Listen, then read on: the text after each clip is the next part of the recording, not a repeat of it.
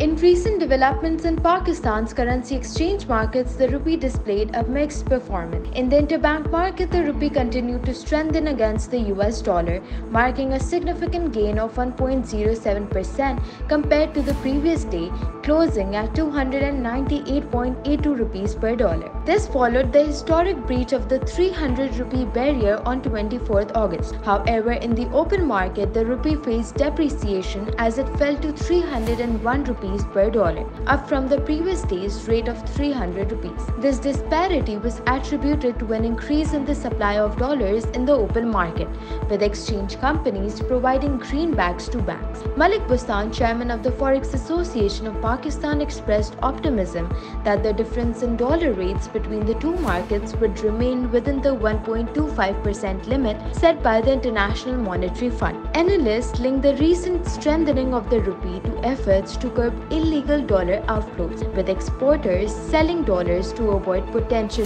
devaluation.